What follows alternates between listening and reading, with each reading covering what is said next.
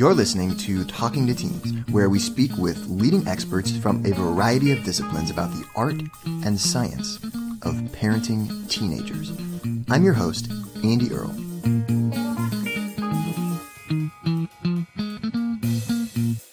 We're here today with Dr. Jane Nelsen, who is a mother of 7, grandmother of 22, and a great-grandmother of 13. She is the author of several positive discipline books and the creator of positivediscipline.com and these courses that they do all over the world where you can learn about the positive discipline techniques that Jane has discovered and developed and adapted, a lot of them from Adlerian psychology and developmental psychology, which she has studied extensively. So can't wait to learn all about the positive discipline approach, how it works, and how she developed all of this stuff, and specifically what parents of teenagers can take from the positive discipline method to really connect with their teens and make an impact. This is quite a book here. So I'm really excited. I got a bunch of pages that I've marked that have things that I'd be really interested to talk to you about.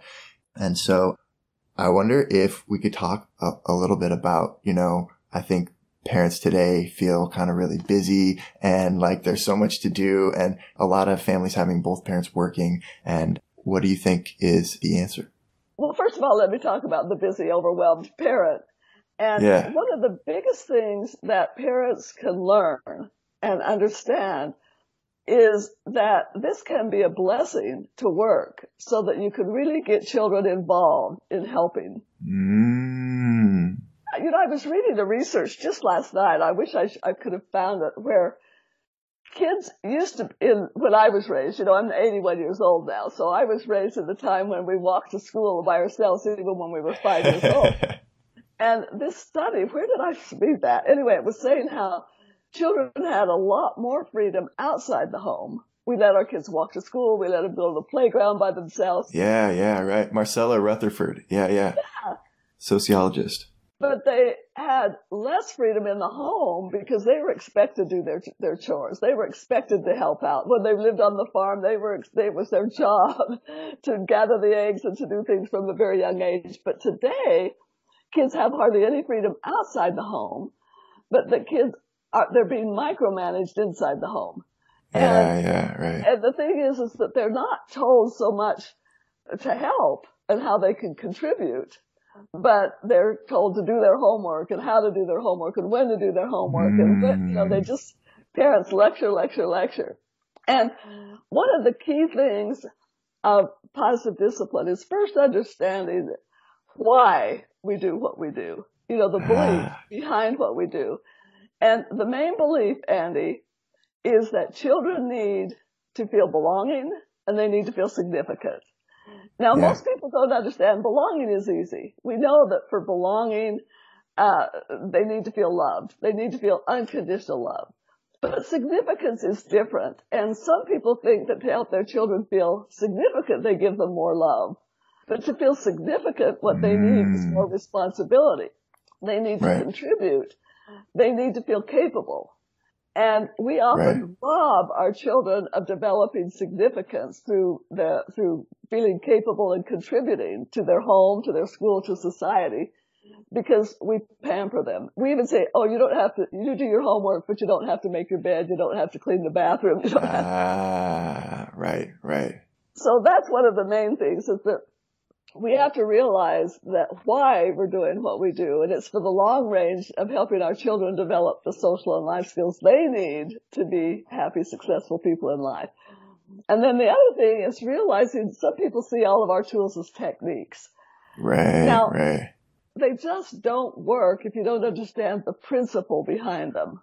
And so a lot of parents and teachers use them to control their children rather than to help their children develop belonging and significance. Huge difference. So back to busy parents.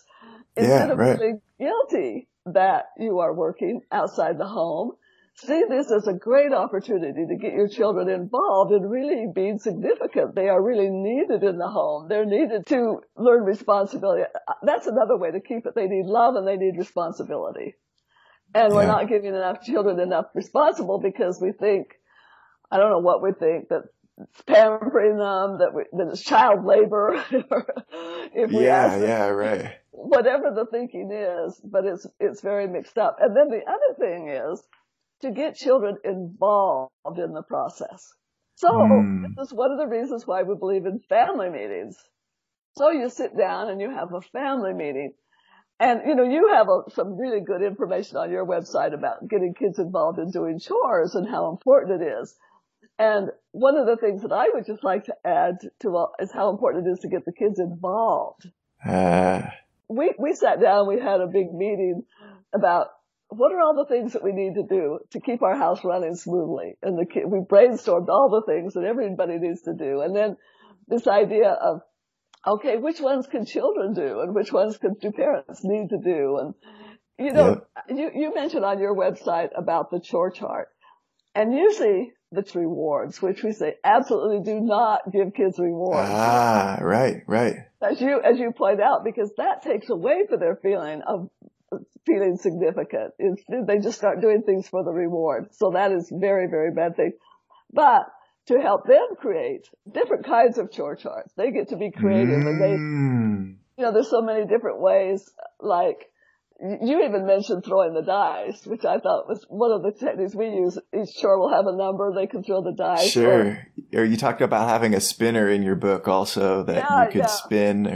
Right. Or having sticks in a can that have chores and they get to pick the stick.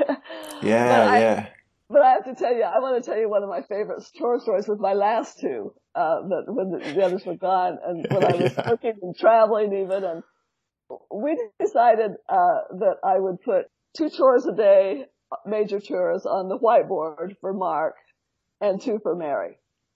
And I was really trying careful to be fair and who would get which. They were supposed to do them when they came home from school. Sure. They started to complain. It's like, how come Mark gets the easy ones? And Mary would say, right. So finally I just said, well, we had another family meeting, and I said, well, what do you think we should do? How could we solve these problems? And they said, well, you just put 4 chores on the board and first come, first served. Ooh. So I did that, and first they were racing home to see who could get there first. Yeah, then totally. They decided, no, that doesn't matter. Just take what you get when you get there. But the reason it worked, it was their idea. Yeah, right. That is so key to get children involved in whenever there's a problem, what is the solution? And so we have these family meetings, which are weekly, which I think is the most important thing that parents can do, one of the most. I love that, and that's such a cool idea. The chore chart without rewards can become like a record of your contribution that you've kind of made to the family or whatever, and reinforce that feeling of significance in a cool way. And I like that this idea of family meetings is really powerful, and I like that it just allows them to contribute. And you mentioned that we accept things when we feel like they're our idea a little bit. And there's a lot of great research on that. Over and over again, it's been shown that it doesn't take much for you to feel like it's your idea. And so I like in your example that it's like, we're still going to use a whiteboard. I'm still going to write the chores, and there's still going to be 4 of them. Like, they accept all these things, as being okay. And all they need to do to feel like it's theirs is, kind of choose this one little aspect of how they're written up there or whatever. And it's powerful. It shows the power of that approach. Well, exactly. And the thing is that when they're younger, the chore chart should even be made by them. Just like the wheel of choice should be made by them, where they draw the pictures, they create it. This is one of the reasons why I don't like the fancy ones that you can buy that are so pretty, but I like them when kids have helped create them and they have drawn the pictures. Crayons and right.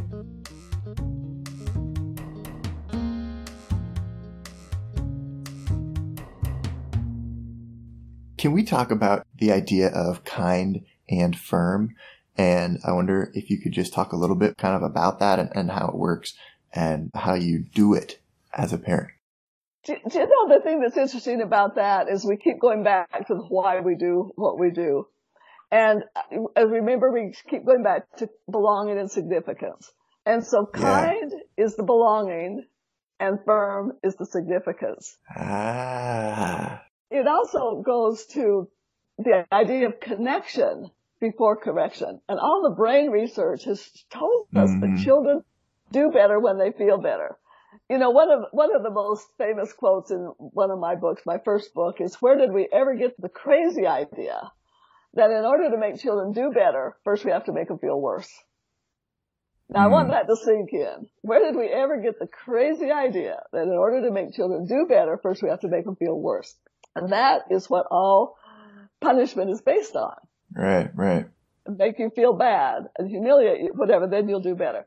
And the truth is, for brain science, is that people do better when they feel better. And that doesn't mean that they feel better by getting everything they want. It means they feel better because they feel significant. They're using their power in useful ways.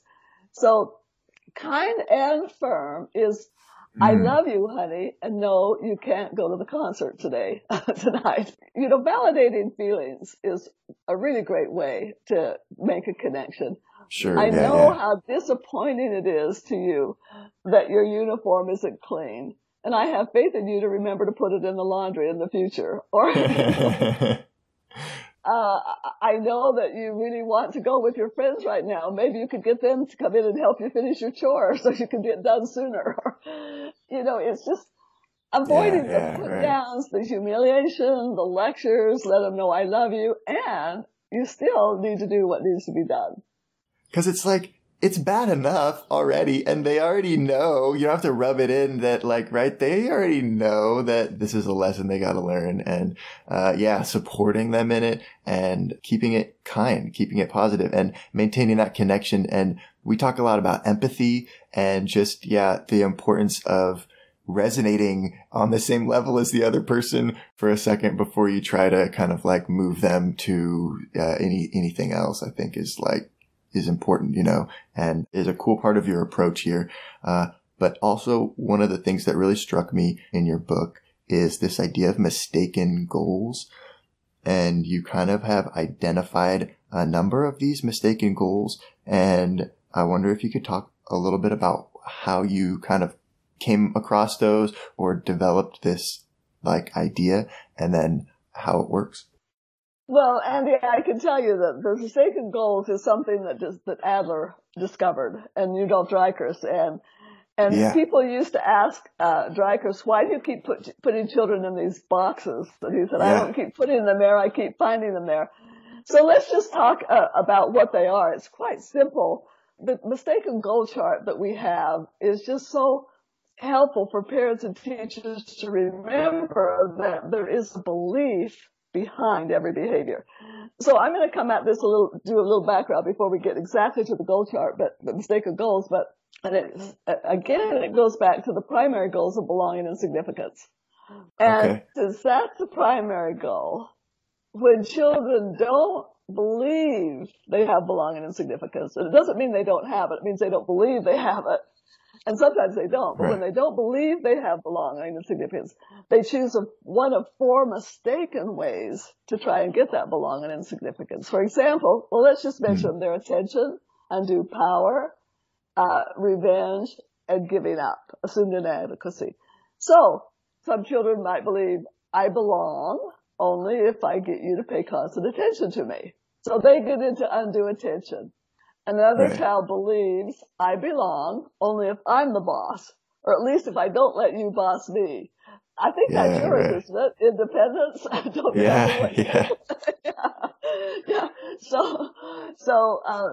And some, they feel really hurt that they don't belong. And so they go to revenge. I could at least get even. And some people give up. They think, I can't belong. Leave me alone. I don't even want to try. And I just want to show Andy how the same behavior can be for any one of these four goals. Let's take the child who doesn't want to do their homework. They really bug you and say, oh, I can't, just to get your attention. Another child won't do it because they say, you're not going to tell me what to do. Another child, and this is one that I'm finding so prevalent today. I'm not going to do my homework because I believe my homework is more important to you than I am, and that hurts. So I'm going to get even if it hurts me in the long term. Yeah, I right. will not do it because that's a way to hurt you. And then there's the child who is say, I can't, I really don't believe I can, I just want to give up. And this is because maybe the parent has had too high expectations and they're perfectionists, so they just have given up. They don't even try. So some children will say, I can't, but you know they can. They just want to get your attention, keep you involved. And the other child says, I can't, and you know they believe it. And so you do different things depending on what they are. So, Andy, I want to give you another visual we love to use. We like to use the iceberg. And the iceberg, the tip of the iceberg is what we see. That's the behavior that we see. And that's what most people do. What punishment reward deals just with the behavior. Right. In Adlerian psychology, we know that there's something much deeper. We know that underneath that is the belief behind the behavior. And that at the very bottom, the primary belief is the need for belonging and significance. So that's what the mistaken goals address the belief. And I want to throw in another thing. This is why Adler and Dreikers believe that encouragement is the primary way to help children feel belonging and significance, through encouragement, give them courage. And so we could call this encouragement model, because everything we do in a way is encouraging to help children feel that I belong and that I can be responsible, I'm significant. Yeah, right. So then, okay, so can you talk a little bit more about the 4 of them, I believe? Undue attention. Undue attention. And you know what, I forgot to mention that we should say that everybody wants attention. And there's nothing wrong with that. It's when and some people get attention by serving and doing good things. It's when it becomes undue, because they need it to prove their worth instead of knowing they are all worthwhile. The other one is misguided power.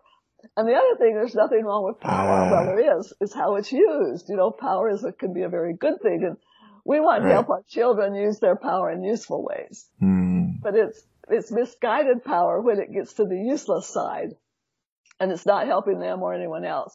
And then the third one is revenge, where I hurt, and so I'm going to hurt back. And the other one is assumed inadequacy or giving up. And when we have our mistaken goal chart, which people can find in the book, is it helps parents know and teachers know how to identify, based on how they feel, what happens when they usually intervene. And the very last column is a whole bunch of ideas of how to be encouraging. Yeah. And so this is always our goal, is to use tools or methods that are encouraging to children to help feel that sense of belonging and significance.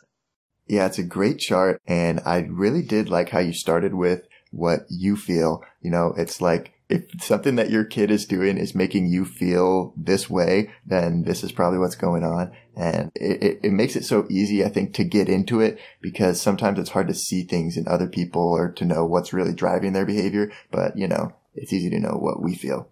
You know, one of the things I like about this chart, too, is how adults may contribute. You know, when a child's goal is undue attention, maybe it's because you don't have faith, you don't believe, maybe I don't have faith in you to deal with disappointment, or I feel guilty if you aren't happy. And how parents may contribute to misguided power is when they believe I'm in control and you must do what I say, or I believe that telling you what to do and lecturing or punishing you when you don't is the best way to motivate you to do better. Or for revenge, the adult may give advice without listening to you because I think I'm helping, or I worry about what the neighbors will think more than what you need. And then, of course, the one for assumed inadequacy. I expect you to live up to my high expectations. I thought it was my job to do things for you. So we really need to look at what we're doing and what that creates long term in children. And it's not about guilt. It's about awareness, so that we can know, really be aware of what it is we want long term for our children, And then what are the things that we need to do to encourage them to develop what we hope for them? I like that a lot. We're here with Dr. Jane Nelsen, and we're not done yet. Here's a look at what's coming up in the second half of the show. Kids can start doing family meetings when they're about 4 years old, and they love them because kids go into that. Something happens in their brains and their maturity that they just want to help. This whole idea of teaching kids to think of solutions and get them involved in the practice of finding solutions is just so helpful. And this is why it's one of the best things you can do in families and in classrooms. Yeah, it's powerful.